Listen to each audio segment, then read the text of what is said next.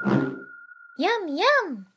William Vaughn here with a quick look at selection sets in MODO. Selection sets are a fast way to store and recall component and item-based selections. Clicking on the Selection Sets Popover button in the MODO Modes toolbar gives you access to several commands for working with selection sets. To create a new selection set, simply select some geometry in either vertex, edge, polygon, or item mode, click New Set, and give your new set a name. Once you have a selection set, you can quickly recall the selection using the Quick Select option. The Set drop-down menu defines the working set and enables you to use the other options available. The Select options allow you to add to, remove, or replace the current selection with the set specified in the Set menu.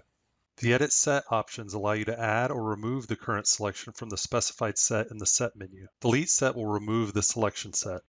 And when working with item selection sets, the Convert to Groups option creates a new group item in the scene and links that to the selection set. This link means that adding an item to the group also tags it with the selection set, and adding the selection set to an item will also add it to the group.